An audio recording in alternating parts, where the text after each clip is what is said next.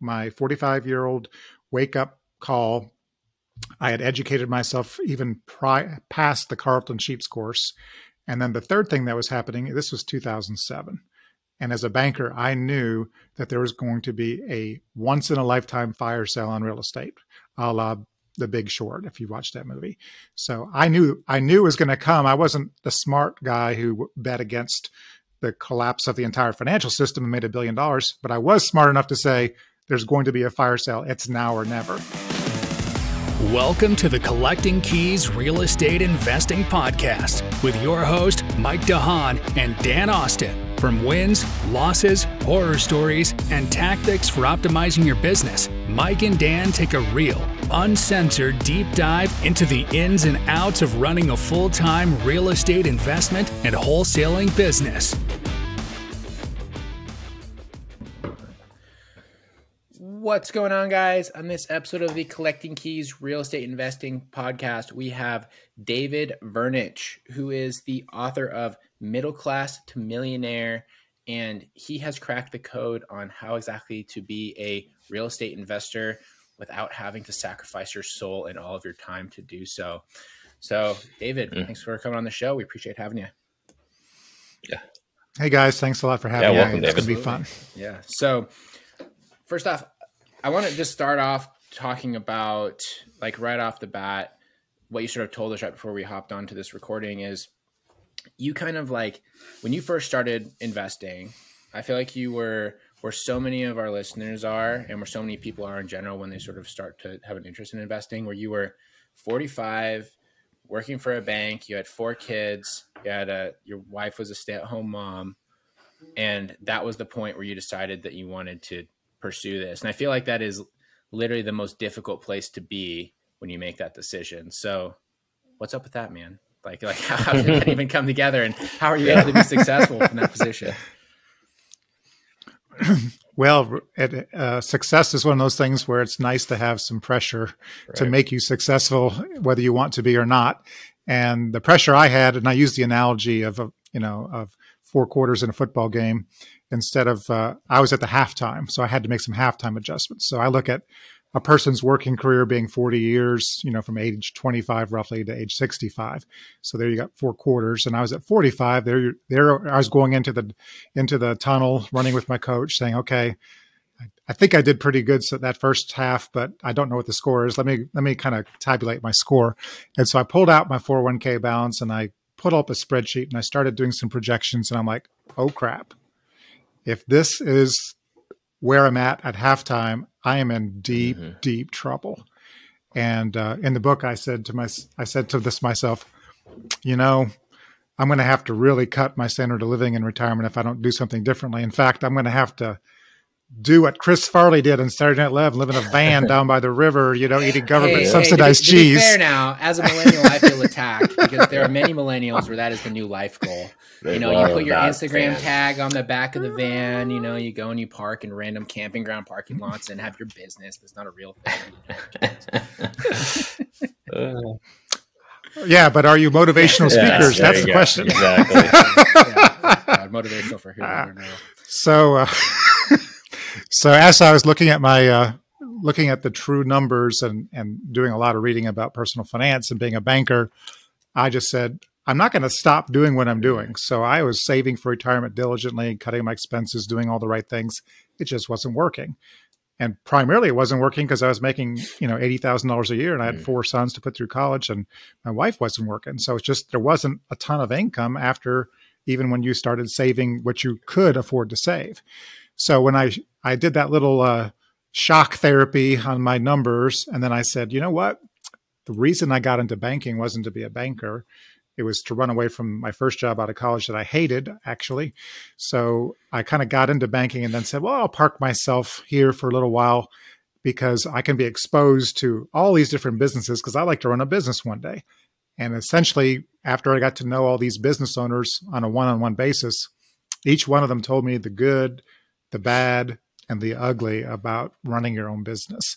And I heard so many bad stories, I basically said, maybe I should just stay and be a banker. But when that 45-year-old reality check hit me, I said, okay, putting a gun to my head, if I had to choose somebody to swap places with, who would it be? And across the board, I could only come up with one answer. It was the real estate investors I had lent money to. These guys were actually retiring much earlier, vacationing, enjoying life. And I'm like, that's what I need to do as well. However, there was one glaring problem, and that is I hate everything having to do with real estate. Yeah. Well, I mean, I'm glad that you chose a reasonable person to try and emulate, because if I had to do that same exercise, I probably would have picked The Rock. You know, I don't know if I can necessarily hit that. That's kind of unrealistic expectations. Yeah. So my wife is an interior designer now, and every now and then she'll ask me to do something like, would you hammer this painting into the wall for me? And, you know, so I can hang this painting. And I'm like, honey, please, I beg you, let me use my favorite tool in the tool belt. It's called a checkbook. Let me just pay someone to do this correctly, because I guarantee you, I will put 6 holes in the wall. I'll be cussing like a sailor. You have to pay someone more money to come fix what I destroyed. Just let them do it, you know? So I don't know anything about handyman work. I don't enjoy any handyman work. I don't want to even learn how to do handyman work. So basically, I don't even want to be around the contractors who know the handy well. So I had all these hang-ups about it, plus the fact that it's like I was a banker, and 10 years prior to my age 45, I actually was watching the Carlton Sheets infomercials. I know who it is. You remember those? But I mean, this was running like 24/7. And I was like, man, I got to get that. That sounds so cool. And when I got them, I was 35 at the time. I got them. Kids were really young at that point. And when I put the first tape in, I said, well, you put your first house on a credit card. And I was like, what? Yeah. And I was a banker. And it was like, what you just said was sacrilege. And you know, that's blasphemy. So I sent it back. I sent that course back. And it took me reading Rich Dad, Poor Dad to understand the difference between good debt and bad debt, to start like motivating me to say, okay, I wasn't educated enough when I got that first introduction to real estate. That's funny. That's some of those old, I guess like coaches and those sort of things. They're so like, it's so similar, but different than how stuff's done now. Yeah. Carlton Sheets, I've seen those ones. Are like, do you guys ever see David Vu?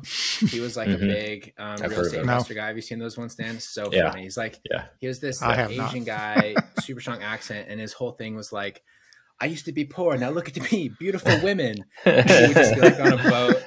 But like, which is funny because people make fun of that, but that's not any different than what people do on Instagram now. It's the exact same thing. Yeah, absolutely. Right. And even talking about buying houses with credit, I actually just did this Instagram video yesterday, kind of ranting, because the new current thing I've seen everywhere recently is them people saying, start an LLC, go get a line of credit for your new business. Right. You can get one up to $50,000. Then just start another LLC and go to a different bank and get another line of credit. And you do that 5 times and you can have $250,000 to go and start flipping houses. And it's like, that is just as risky, if not more than. I'm pretty sure the banker in you, David, has something to say about that. Maybe illegal. I don't know what's going on here. Yeah, it doesn't take much time for a banker to come up with if you've been in banking for 30 plus years like I have, you realize real quickly, I mean, I can talk to somebody on the phone and probably tell you within 3 minutes if I can extend credit to them. You just have the sixth sense about things, and you just ask a few questions and the answers are so far wrong. You're like, we're done. Exactly. I just need to wind this call down a little bit real quick. It is funny. I worked for a hard money lender for a short period of time, and it was the same thing. Someone would be calling in to get a hard money loan, and you knew within the first 30 seconds on the phone if they were going to be able to get a loan or not. So nice. So you went through Carlton Sheets of, I guess you sent them back. You decided that wasn't for you.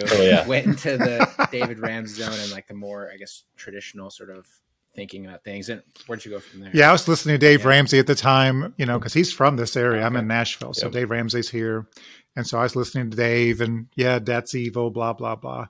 And then the Rich Dad, Poor Dad kind of converted me to, wait a second, I'm a banker and nobody's taught me these basic things like good debt, bad debt, and how can you afford something, I can't afford something. I mean, these were like super big mind shifts for me. So essentially when I did the halftime adjustment at 45, kept educating myself about real estate, even though I knew I didn't want to do real estate. And all this time, guess what I was doing? I was trying everything but real estate. So I tried starting a business from scratch. I tried buying a business. I tried Amazon physical products, buying things from China and coming over here and putting them on Amazon. And I even tried the dreaded multi-level marketing. Essentially, what happened on each of those cases is none of them worked. And so I would still be doing them if they worked. And then it came to, okay, this confluence of several factors. My 45-year-old wake-up call. I had educated myself even past the Carlton Sheets course. And then the third thing that was happening, this was 2007. And as a banker, I knew that there was going to be a once-in-a-lifetime fire sale on real estate, a la The Big Short, if you watched that movie. So I knew it was going to come. I wasn't the smart guy who bet against the collapse of the entire financial system and made $1 billion, but I was smart enough to say, there's going to be a fire sale. It's now or never. So what I decided to do, there was actually a Rich Dad education event in Nashville to teach you how to flip houses and do real estate. And it was $20,000, which I didn't have, by the way. Jeez. And so I slapped down my American Express card for 20 G's and I was sweating bullets, man. It's just like, this better work, because this is a lot of money if this doesn't work. And you had a 3-day cooling off period where you can get your money back. And while I was driving away day one, I thought to myself, what am I doing? This company is out of Coral Gables, Florida. They know nothing about Nashville, Tennessee. They flew in here with a really, flashy speaker who could get everybody to run back of the room with their credit cards. But how is this going to work? And I'm an idiot. I'm a banker, and I literally know people who do this for a living. Let me call them. So I rescinded the 20 grand, saved that money, called, that's crazy. Called a guy that I had helped get started with real estate. He just got out of the Navy. He was in a submarine part of the Navy and got out and was really handy. And a good customer of mine said, can you help this guy out? He doesn't have 2 nickels to rub together, but he's a hard worker and I'll vouch for him. And so I lent him about $100,000 on a line of credit. And that guy turned into a multimillionaire because of it, because he got in really early. So I said, hey, can we go to lunch? Took him to lunch, and quickly I said, hey, this is what I want. Because I was confident he was going to say yes. I need you to teach me how to do what you do. And he looked at me and stopped for a minute. And he said, no, Dave, can't do that. And I was like dumbfounded. What? He said, yeah, I'm a one-man show and I do everything on my own. You need to meet with these people. And I introduced you to these people. These people have been doing real estate for 14 years, and they were in it before I was, and they actually have a class. So I took them out to lunch the next day. And essentially their deal was, you pay us $6,000, still better than 20. And you come to our house in Nashville for 6 Saturdays in a row. And then we're going to do a house together. And that house, you got to have all the money to do it. And we're not giving you any money. So throw you right into the fire, So I thought, that's a better deal than what I had just a few days ago. I'm going to do it. So I wrote a check. I did have $6,000 on a line of credit. So I wrote a check for $6,000 off this credit line. Still didn't have much money, and went to the house for 6 Saturdays. Finally did our project house. We ended up renting it, not selling it. And then they said, okay, Dave, you know how to do this. Go do it. And then I did the timeout. I'm not going to do anything that you showed me what to do. And they were like, what? You spent all this time and all this money. You're not going to do anything? I said, no, because what I was trying to figure out this whole time was, where did I fit in the equation of bringing value? And I broke it down into 4 steps. You got to be able to find the house, finance the house, fix the house up, and then either flip the house or fool with the renters. Okay.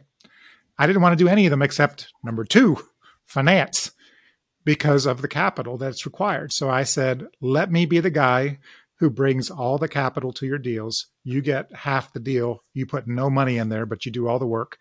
And they said, well, are you independently wealthy? And I was like, no. Do you know how I got the money for my first house? They said, how? I said, well, I'm a banker, right? So I could look around and say, okay, who are all the bankers that I've known for years?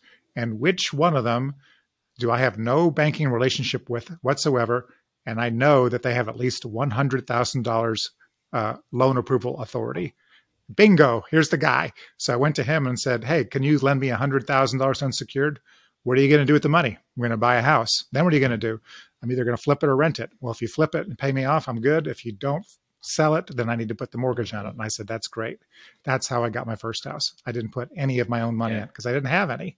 So I actually did the Carlton Sheets thing, but I did it with a bank unsecured line of credit versus a credit card at 18%. Wow, I love that.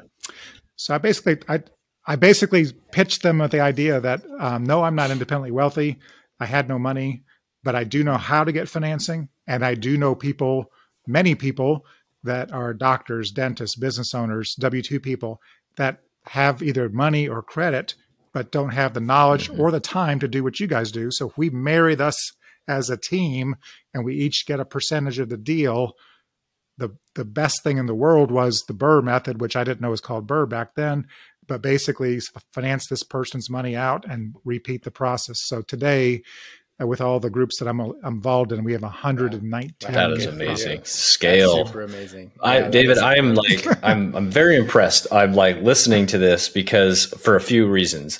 The first is you got some balls. I mean, you just dropped 20 G's on, not that you wouldn't have learned, because I do actually think there's a lot of successful people that come out of the Rich Dad program, but you're like, the thing you realize that most people don't is you had this critical moment where you're like, the numbers just don't work out.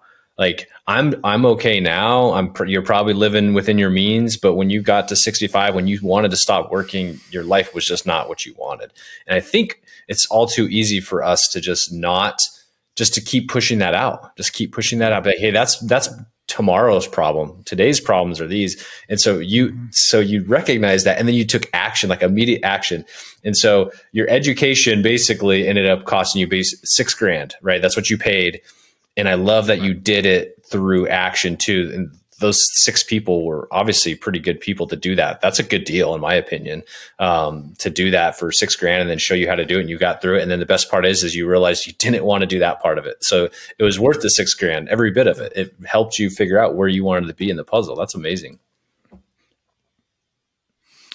Yeah, it's pretty easy when you can't do if you think like you're a talentless hack like I was, and really I knew that before going in there. What I didn't realize was that my unique ability on financing was a unique ability. I thought everybody could do what I just did. I thought this is a walk in the park. And as a result, when I kind of figured, well, I got to pitch this idea because I'm kind of the glue that holds the whole thing together. The people that are out doing the work don't have time to find investors if they're busy doing the work. And the investors don't have time to find the people doing the work because they're too busy in their jobs and don't even know it exists. And then I'm the guy that says, hey, A plus B and plus C equals X, 10X of what we could do individually. And so after I figured that out, so my original goal when I didn't understand that was I wanted to buy a house at 45, do all the work, own 100% of it, a house at 46, do all the work, own 100% of it. So I was going to buy 10 over 10 years. Okay. And then my thought process was when I'm 65, because I put 20-year loans on these, my first house will be paid off. Okay. And every year after that, a house will be paid off. So I will have 10 paid for houses, cash flowing about $1,000 a month, per house with no debt. So that's $120,000 a year in retirement income. That's what my goal was. When I kind of hit the brakes on that and said, well, this isn't going to work because I can't even hardly do one without vomiting in my mouth. What am I going to do now? Well, then I came up with this plan. And I said, okay, now I'm going to get a small piece. In this case, I took 25% of each house, okay, as an equity partner. 25%. So I need 4 houses to equal 1. But guess what? Instead of me doing all the work and hating every minute of it and being bad at it and taking 6 months to get this thing, do you know how much time it takes for me to do my part? Yeah. About 15 minutes. That's a no-brainer. My 15 minutes is like, hey, Dave, we got a house because I don't have to find them. We need $100,000 to buy it. We need $20,000 to fix it up. Make sure the wire is there on Tuesday. We're closing with cash. That's my job. And so I just reach out there and say, hey, guys, if you're up, do you want to do a house? And of course, I've got several investors now that are like, when do I get my next one? When do I get my next one? Because their money is not locked in the last one. I've already given it back to them for the most part. So they're anxious to increase their passive income. That's eerily close to my initial. When I first bought my first rental property, I was cash flowing almost $1,000 a month. And I was like, this is amazing. I'm just going to do this 10 more times. And I was literally $10,000 a month, 120 grand a year. I was like, perfect.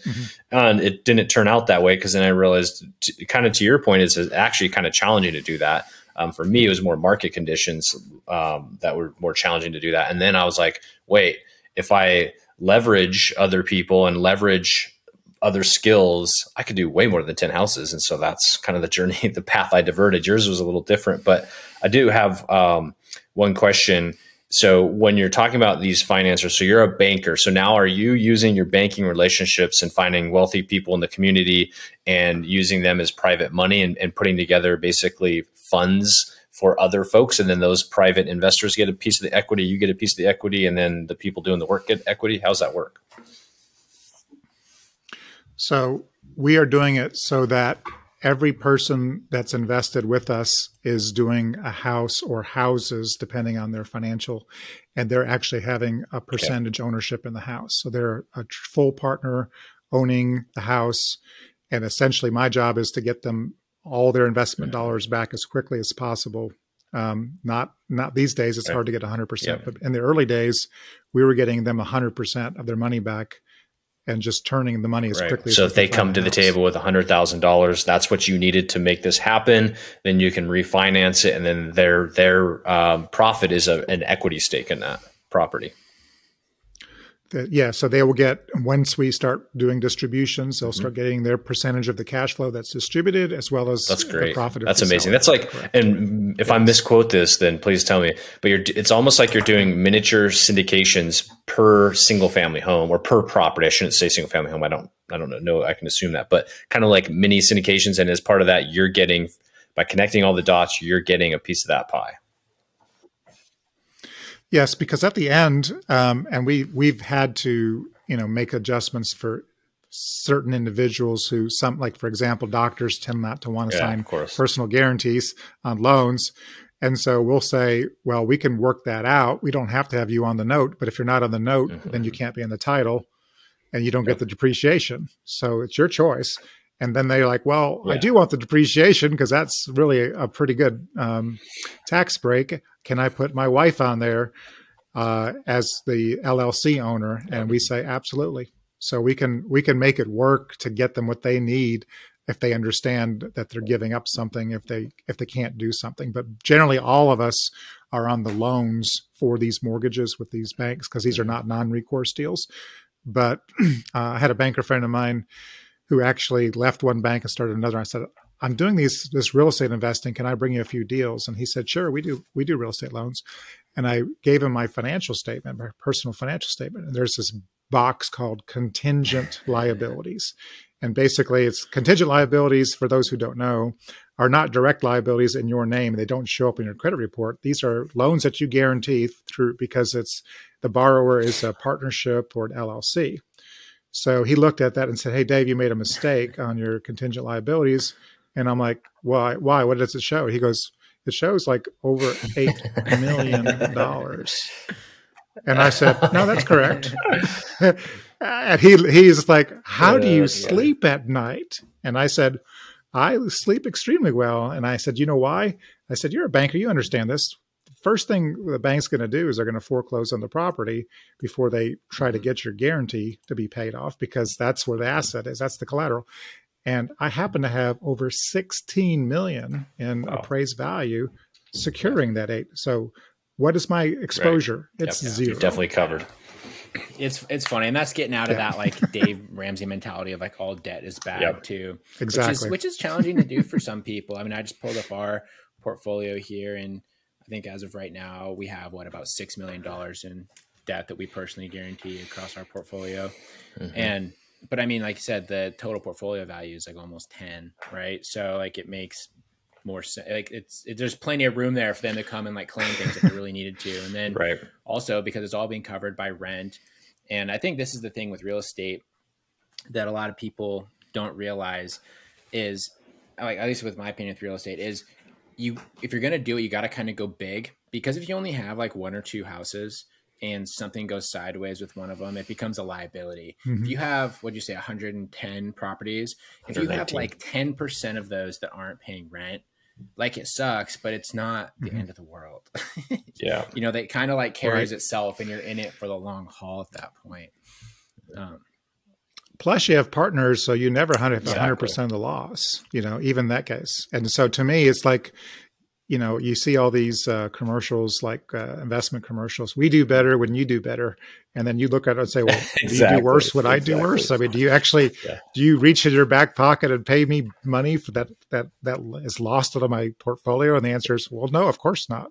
Then I'm like, well, it's always good when you want heads I win, tails you lose. But at the real world is, this is an asset, and we all have, our interests are in total alignment if we all gain when the thing works, and we all have to pay something. I love that, because I tell this to people that are talking about trying to partner or not partner. I'm like, you limit your upside, like you cap your upside a little bit. You're splitting it 50-50 or 25% or whatever, but you're also limiting or capping your downside. And if you not doing this deal is because you're worried about the risk, and a partner could reduce that risk for you, if you're not going to do the deal, it's like, just partner up. That's such a better thing to do. And then, and like you said, you just realized you needed to buy 40 houses, and instead you bought 120. Like, so you're good. You definitely exceeded your goals, but you just had to adjust some of the numbers. And that's what I love about you being a banker, David, is like, I think you get the numbers. You're like, all these are numbers, and we just have to adjust and then manipulate numbers and do these in the right way to reduce risk, to increase our growth opportunities, and to do something that you can do instead of having to swing a hammer.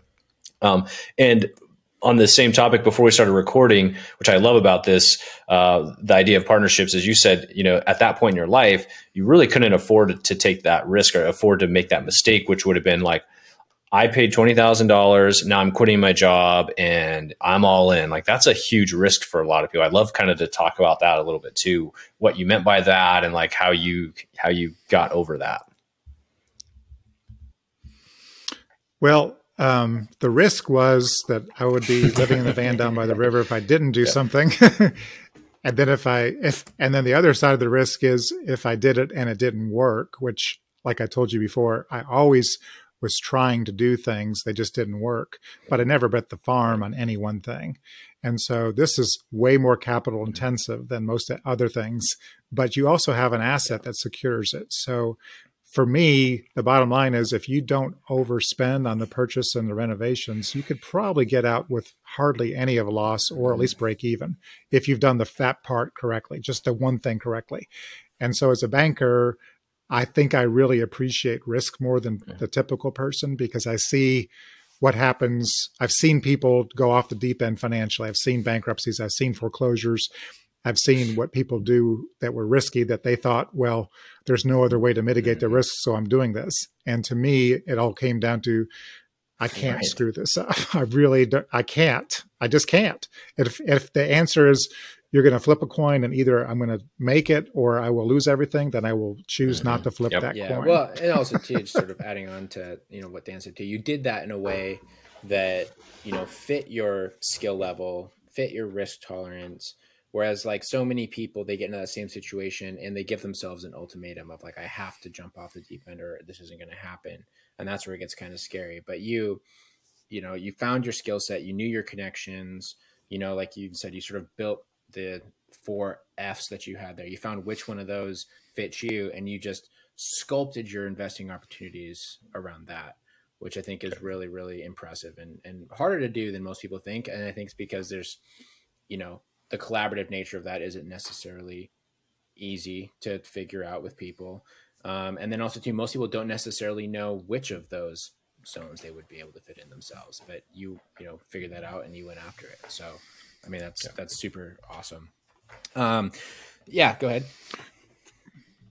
Yeah. Well, I was just going to say, the funny thing is, you know, looking back, all the ingredients, including the people that I had to do this with, were already in place. I just didn't recognize it. I was doing financing and banking for a living. Every day I was shaving in the morning, looking at this dude in the mirror that I was like, I'm going to work as a banker today, not thinking, can you take those same skills and do real estate investing with it? So all those things were all laid out before me, and I had them years before I figured it out.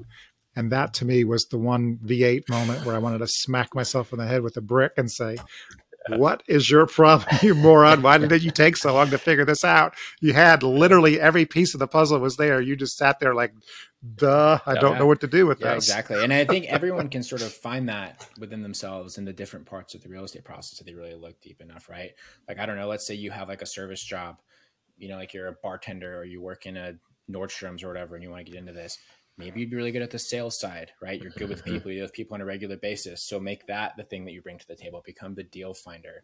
You know, maybe you're an artist, right? Sure, you don't necessarily know anything about how to build houses, how to get financing, but can you build a really strong brand and a marketing process around that to find those opportunities?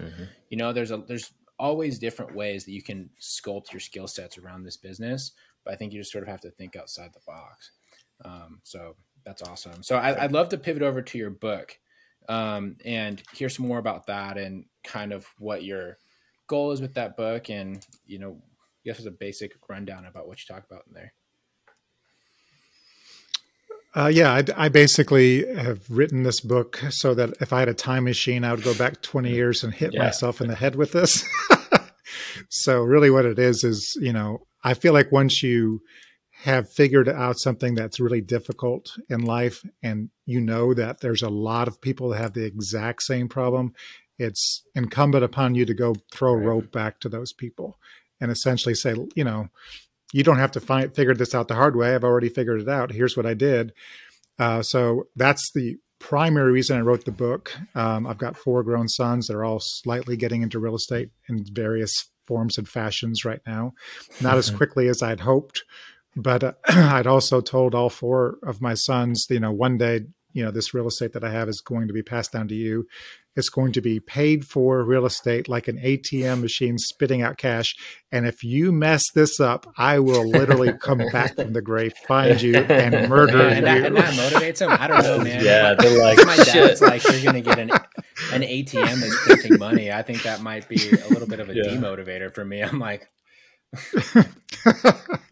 Well, that's why I want them to do it now. Number one, I told them, I'm like you'll get this when I'm done with it, but I'm not done with it. You know, my wife and I just took an entire month and went to Greece because we turned 60, and my plans are to live as long as I can and to enjoy all this. And I want them not to be sitting there like buzzards on a branch waiting for us to die.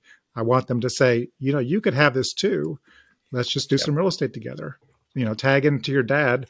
And one of my sons, so I got all 3 of them. 3 of the sons were really easy to get on board because I made them play the cash flow game. I made all 4 of them play cash flow, but I had one son that was he wasn't getting it. And finally he came to the house one day and I said, so tell me what your hang up is. Why can't you do some real estate? And he said, don't have the money. And I said, okay, let me ask you this. Would you read a book from Brandon Turner called How to Buy Real Estate with No Money, Little or No Money Down, if I give you the money to buy the book? And he said, well, yeah, but I don't like reading books. I like Audible. And he goes, his girlfriend was sitting there and she said, he'll listen to the book because he has a drive into work. And he goes, yeah, I've got credits on my Audible right now. I'll download it right now. Because he doesn't read, he just listens. So essentially I called him after a while and I said, okay, did you listen to the book? He goes, yeah, that guy's voice was annoying though.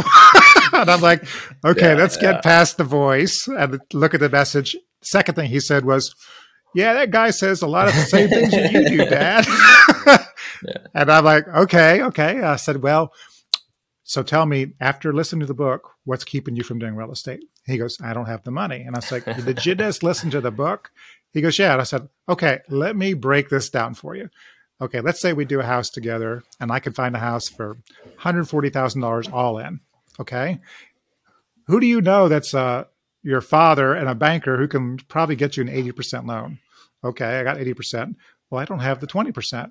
Who do you know that will partner with you in this house 50-50? I will. Okay, so that's lets you down 10%. I still don't have that much money, Dad. I said, oh, how much do you have? And he said, $2,500. I could put $2,500 in the deal. And I said, well, who do you know that might lend you the difference at 0% interest? And he looked at me and said, you? And I'm like, ding, ding, ding, ding, ding. But if he had said he had no money, I'd say, Yeah. son, you need to put up some money. So, I'm not going to do, then I'm doing it all for you. You haven't done anything. But I wanted him to say, I can afford to put 2,500. And he had to put that in first. And then I said, I'm going to sweep all the rents. And I'm not going to give you half of the rent until that other person's rent pays off your down payment. After you have 10% of the house, you get that money. And so he's like, wow, that's really cool. And I said, yeah, it's really cool because I showed you the answers to the questions that you had in your mind that you wouldn't ask me, even though I wanted you to talk to me about this. I'm not going to carry you across the finish line, but I definitely want to help you out with this. I like it. Was that your youngest son, oldest son? No, that was my number two, my second oldest son. I feel like it's the youngest one that is yeah. different one. Yeah. My oldest son jumped on with both feet. He has eight rental houses with me. That is really cool. Awesome. So I guess just to rehash, the book is the book when you got started before, when you were 45, before you bought all these properties that you have now, everything that you wish you would have known back then. And so people can go and check that out and learn everything that you've learned without having to pay $20,000 to go to Robert Kiyosaki's 3-day course where they jump around and have you do chants, get all hyped up, but don't teach you anything. So. Wow.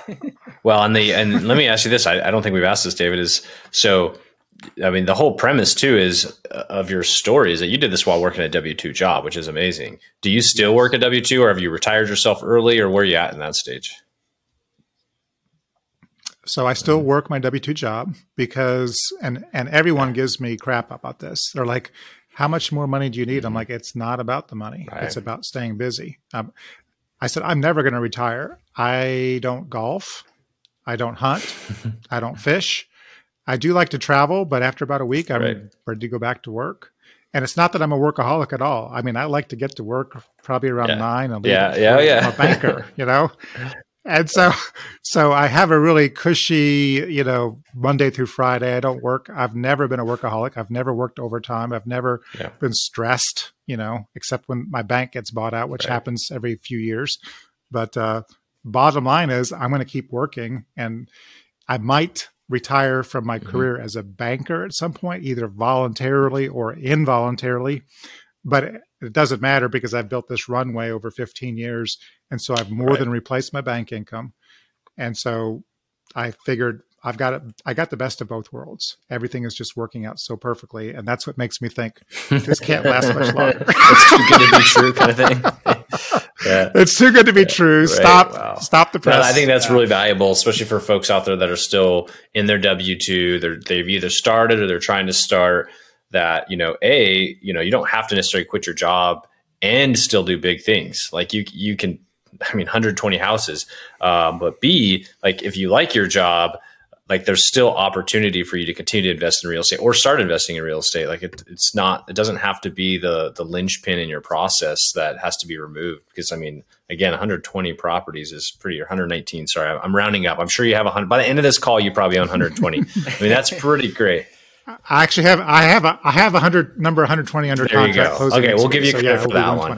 But I do think I think that's really cool. As many of the listeners know, I work a W-2 job still. And I'm kind of I was at a point when we started our business where I couldn't afford to take a mistake. I have 2 small kids, wife, all that sort of stuff. And so it's like, for me, I have other goals in life as well, but not taking that risk and then figuring out how to still do things at scale was a big part of my journey. So I can really, vibe with what you're saying, David. Yeah, I think it does resonate with a lot of people, and I do want them to listen to this and basically have hope that if this idiot who stares in the mirror every day doesn't understand that he brings value to the value chain in real estate, everybody has something they can bring. They just have to figure out what lane is theirs, what value they bring, and then fill in the holes with people that are better than them at those skills. And man, it becomes so much easier, and it's so easy and it's so fun. And if I hadn't done this, I would have invented a time machine so I can go back and kick myself in the butt. I love it. Well, and it's never too late to start, right? At 45, that's not like you were super old at 45, but still there's a lot of people out there that they've just succumbed. They're 45. I guess I'll work till I'm 65, and they're going to put off that number in their head that doesn't exist. The 7-figure, I'll just get $1.2 million and retire. In reality, it's probably not going to be that. In reality, that's probably not going to be enough for you. So, Yeah. Yeah. And basically it comes down to, you can start now or you can start 20 years from now, but you're still going to take the same amount of time to get this thing scale up. So you always start with one house. And if you start at one house at 26 or one house at 66, you're just on that same trail. You just have lost all those years. You could have started much earlier. Yeah, but it's also not, like Dan said too, it's not too late. I think especially now in the age of Instagram and social media, you see this all the time. I think these people that are like in their late 20s and they're super bummed out that they're not rich yet. It's like you got so much time left, and that's hard to realize when you're that age. I mean, I'm only 31, but like when I was getting into my 20s, I was approaching 30. I was like, man, I'm like getting old. I'm not worried about it. But now that I'm 31 and we've had some success, I'm like, man, I got tons of time, to do stuff, right? And you do, but it's hard for people to realize that sometimes. So awesome, David. Well, I'm going to go into our final questions here as we start to wrap up. First off, crowd favorite question. What is your craziest real estate investing story? And this can be a good story. This can be a bad story. This can be whatever you got. Let's hear your craziest story. Well, the craziest house I ever bought with one of my partners, he called me, he said, Dave, I need some money for this house and I'll partner with you on it. And I said, okay, well, what is it? And he told me, he goes, unfortunately, I bet you guys haven't had this one. You tell me if you have, okay? The guy that lived in the house was a widower, had no kids, no family, passed away, natural causes, and fell on the kitchen floor, and his body had decomposed. There we go. In the kitchen. Yeah. So in the kitchen, linoleum floor, you could actually see the outline of his body. We had one like that. It wasn't on the floor. It was in the bed that they had left there. So we have like the body print in the bed. But so they had it like worn through the floor and all that sort of stuff too. Well, the body started to decompose and that got cleaned up, and you can see, I guess, I don't know what happens when your body decomposes. It's probably not a pretty thing, but it was also in the summertime. So I don't know if the house still had air conditioning, but essentially it was just, that's kind of a scary thing. But when you're demoing the house, it doesn't really matter to you. It's just one of those freaky things where you're like, that gets burned into your memory when you see that floor. So was this in Nashville? So in the state of Tennessee, do you have to disclose that somebody died in the house, or do you guys basically just like sweep it under the rug? No, you do not have to disclose it, especially if you renovate it. But we had major, issues on getting the title because, it was titled in his name, and we had to go find. The guy had to fly up out of state to a niece. I think it was a niece that they had found in the title search and doing a name search or whatever. And we were going to try to buy the house from two people that we found in out of state, and one agreed. He goes, "Yeah, I mean, I don't really know him that well, and I wasn't expecting to get anything, but the house was paid for." And the niece basically slammed the door in his face, and we sent certified letters. Like, literally what we're trying to do is give you money if you'll sign this piece of paper. And she's like, I have no interest in this whatsoever, and never did. So we couldn't get clear title to the house, which caused the value of the house to go way down. So we ended up buying the other gentleman's portion out and just renovating it and renting the house out. So you just bought the other gentleman's portion. Is that lady still on title? No. They've switched it over. They just said you will not be able to give someone seller's title until you, what is it called? The quiet claim period. It takes so many years before that, because we can show they've been notified. We sent certified letters. They got returned. And basically with that process, we will have title to the house. I think they said 3 to 5 years, and then we can do whatever we want with it. But right now we're renting it, and we got basically the price of the house got chopped in half because of that. Title stuff like that gets weird. That's a big part of what we deal with all the time. We had this lead that we were trying to get for a while, and there was 6 people on title. 5 of them were dead, and the one that was alive was a drug addict. And it was not, wonderful. It was very challenging. We couldn't get it done because there was just no way to do it. Probate for 5 separate people, and then the one surviving party is not able to, coherently work with you properly. Yeah. So no, that's interesting though. That you got the quiet title, at least you're holding it long term. That makes perfect sense. So cool. Oh yeah, I like it. Yeah. The numbers work. Right. All right. So second question. What is the number one piece of advice you would give to someone who is either looking to start their real estate journey or has already started and is looking to take it to the next level?